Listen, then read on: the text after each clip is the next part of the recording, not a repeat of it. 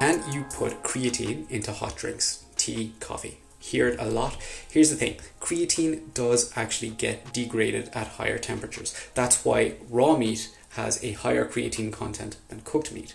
Now, this is why I always recommend taking creatine with cold drinks. So you can take it with some water, you can take it with some juice, you can take it with a protein shake. If you want, you can dry scoop it and immediately follow it off with some water. But I don't recommend putting it into hot drinks.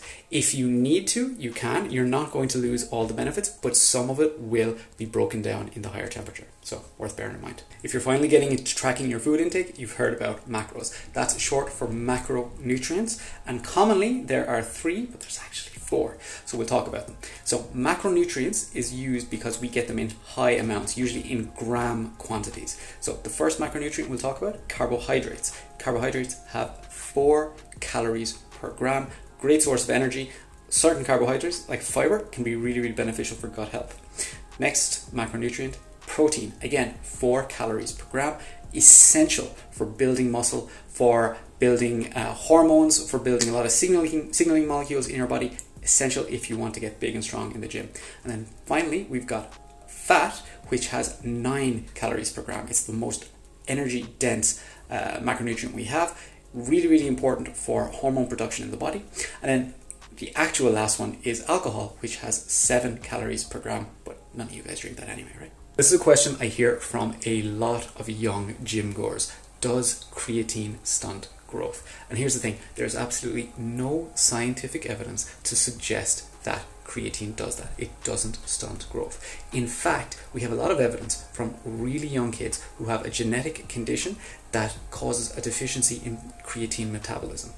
That means that they need to supplement with creatine in really, really high doses from a really young age for a long period of time. So we've got evidence of these kids taking up to 30 grams of creatine a day. That's a lot more than the 5 gram most people take. For a period of 5 years, and there are no negative implications on their growth. Is it safe to take whey protein for over 65s?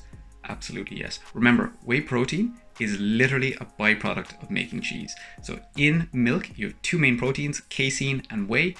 When we make milk, all of the casein is removed to make cheese, and the leftover whey, which was previously a waste product, by the way, is now used to make whey protein, a really, really high quality protein. So it absolutely is safe. And if you're over 65, then I think getting more protein in your diet is a really, really good idea, because as we get older, it's a lot easier to lose muscle. So you want to do everything you can to hold on to that muscle, and that includes lifting weights and eating more protein. How much should you be taking? It's difficult to say, but I would recommend for older people going for at least 40 grams of protein per meal, hopefully 3, maybe 4, maybe even 5 meals a day. Okay, if you want more information, check out my videos on the Myprotein YouTube channel.